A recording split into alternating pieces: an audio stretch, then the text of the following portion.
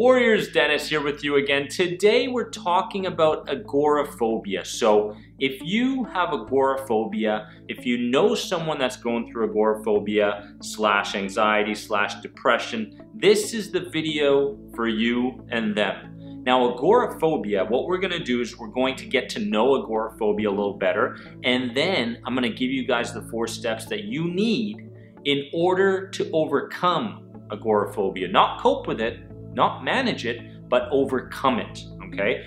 First things first, what is agoraphobia? Agoraphobia is an intense fear of being in public places where you feel like escape will be difficult.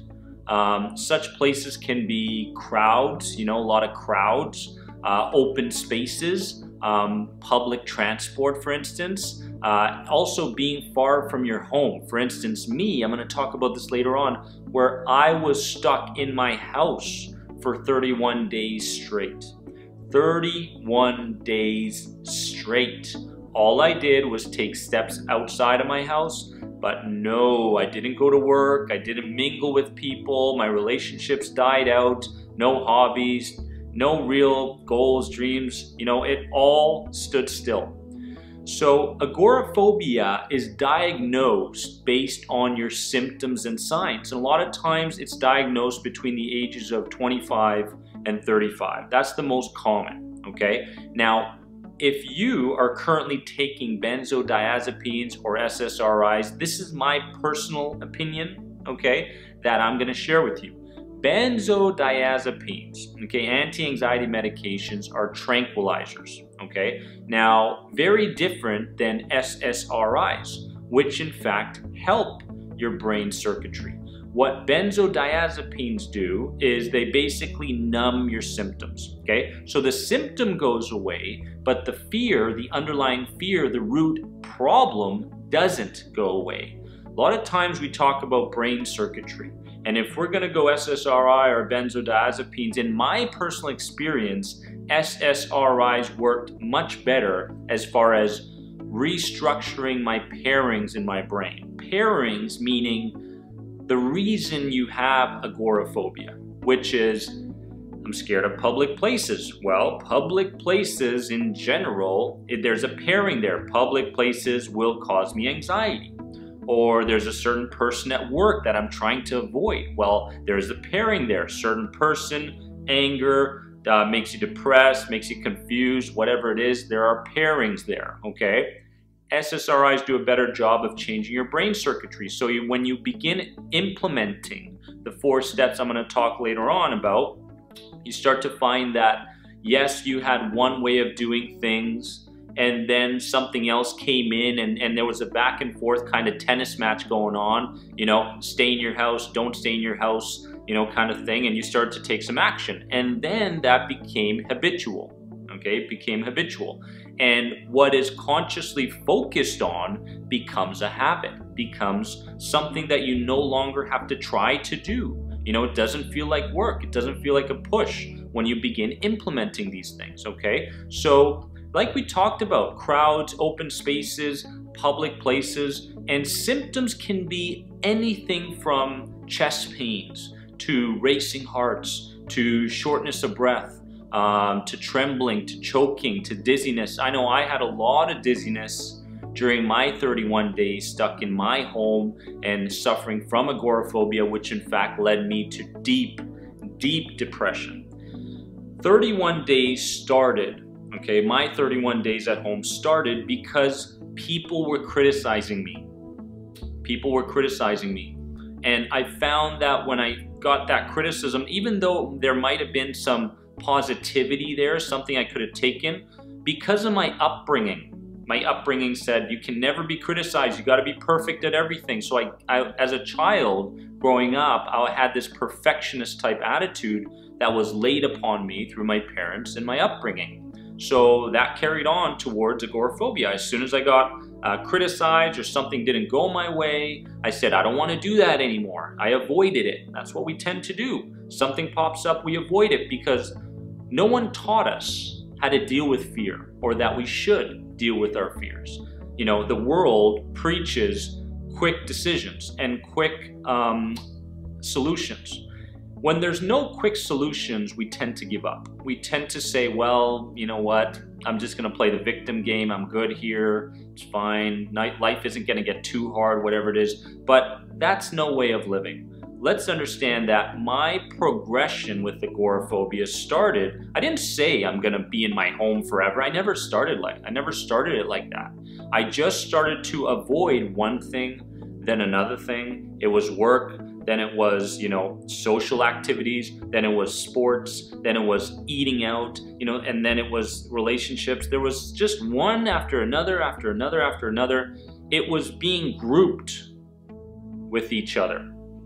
Next thing you know, I just said, you know what? I hate the world. I hate the way I see myself. I hate the way I see other people. I hate the way I see my future. And because I hate those things, I don't want to be a part of any of them. And yes, I had suicidal thoughts back in those days. So it was a very deep depression with agoraphobia. And I want to really pinpoint something that happened along the way, okay? With this agoraphobia struggle that I had, I remember being increasingly dehydrated at home, okay? Now, this is my own solution that I came up with. I was caffeine addict. I was a caffeine addict at home. I was drinking sodas. I was intaking large amounts of alcohol. With depression, there all sorts of things come up, right? And these things are full of high fructose corn syrup. Also, toxic artificial sweeteners. These things create dehydration, okay? Dehydration is a big reason for those headaches or those certain symptoms that you experience. Most of North America, and in fact the world, is dehydrated. Do not wait until you're in fact thirsty to begin to drink something, okay? That's in fact going to replace that and help you with the dehydration and feed you some electrolytes or whatever it may be. So what I did for my agoraphobia that then led to depression was I started to implement unprocessed sea salt into my diet every day and mountain spring water, a combination of those things. Not table salt, but unprocessed sea salt, Himalayan salt, and just small amounts, right, with my water. So I began becoming conscious of those things. Next thing you know, my depression subsided. When my depression subsided, I started to gain a history of success. Wow, maybe I can do those things. Maybe I can confront those things that I'm so scared of. So it started there. Then came the 4 steps, okay? The 4 steps was, first and foremost, I'm a big fan of flooding, where in CBT and NLP we talk about flooding as far as putting yourself in a situation and then changing the meaning of the thing that you fear, the stimuli. I'm big on that, I am. But in my case, after 31 days, you could imagine the fear. You could imagine the buildup. You could imagine that if I was to go and just jump in, my mind was going to say, what the heck are you doing? Don't do that. Get back in the house. Get back in the house, right? So because of that feeling, I said, I've got to take a step-by-step routine here to overcome this. So I had to start with my mindset, which is step number 1. I had to get the drive to do this. I had to get the drive. So I attached tons of pain, and this is going through NLP again, neuro-linguistic programming.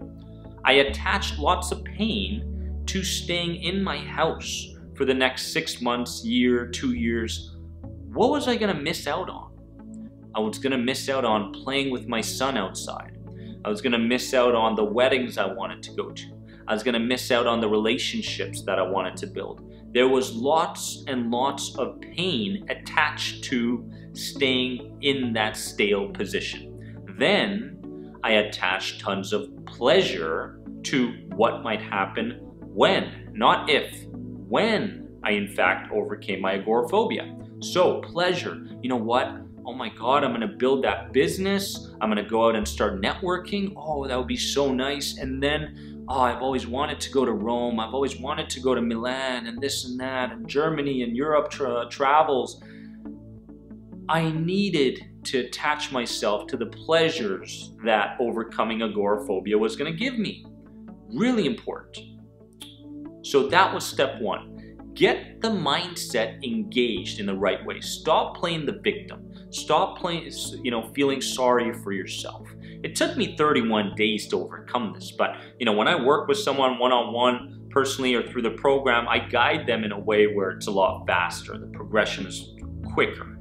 So that was step one. Get in the right mindset. Okay. Step two, begin implementing relaxation exercises. Now, we talk about relaxation in the outside world a lot. There's a lot of professionals out there as far as meditation goes, as far as guided visualization goes, as far as progressive muscle relaxation. These are all things, tools that can be used to bring yourself to a neutral state.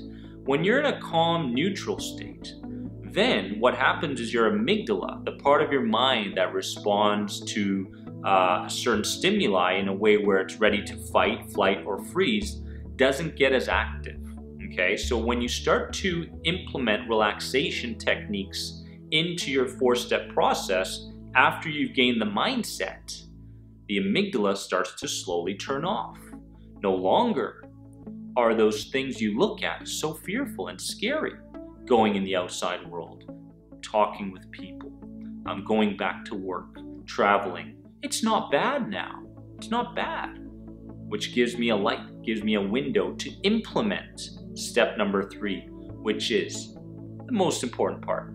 Systematically desensitizing yourself. So what I did was I created a ladder, a hierarchy. I said, if I can't flood myself with the things I fear and put myself out there after 31 days of suffering, I've got to systematically do this. So first things first, I started with the things that were a 1 to 2 level anxiety for me.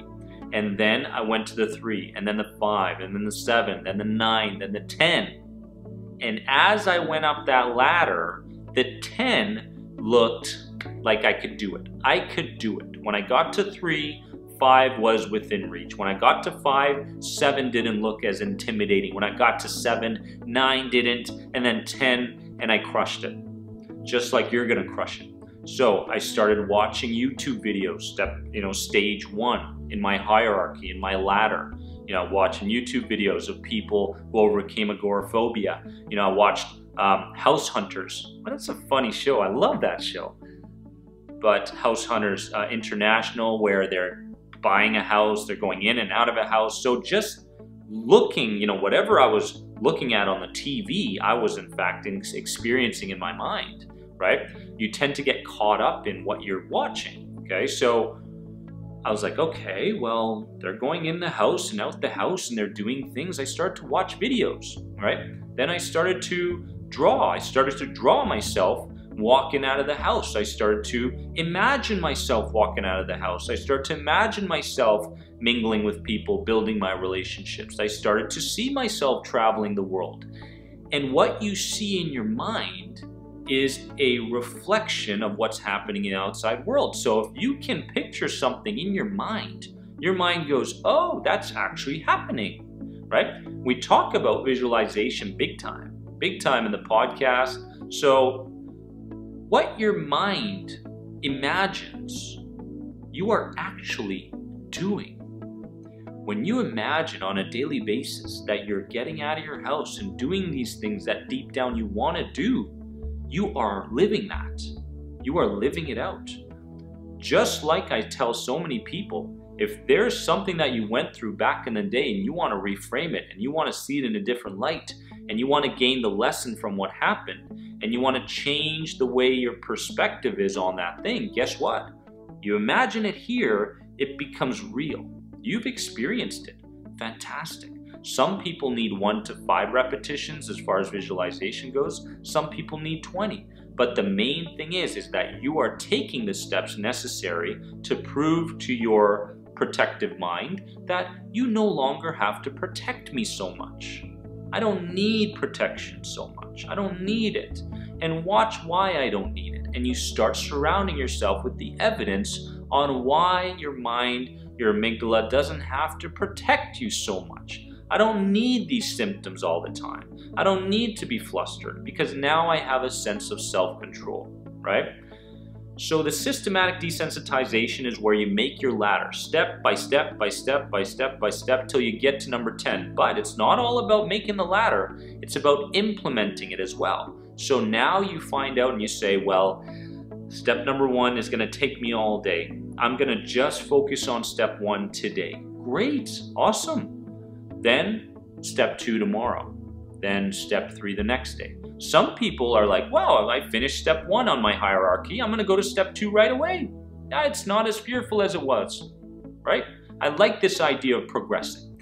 Then you could do step 3 and step 4 on the same day. Some people are more sensitized than others, and that's fine. Once you have done your systematic desensitization hierarchy and you've implemented it on a daily basis, you've gotten to where you want to get to. You're there. You've left your house. You are now in crowds. You are now in open spaces. You are now far from your house, and you're neutral. You're neutral, right? You're not feeling like, oh, I don't know what to do in this situation. Oh God, I'm not feeling, and you're not like, hey, yay, it's fantastic. But you're neutral. You're like, I'm okay. I'm good here. And that's a great place to be. Neutral is a great place to be. Vanilla. When you start to get bored of those things that you used to fear so much, that's a great place to be. Once you've done step 3, you've got to get to step 4. Step 4 is to remind yourself of why you must continue to challenge yourself on a daily basis. What's your why? What's your why?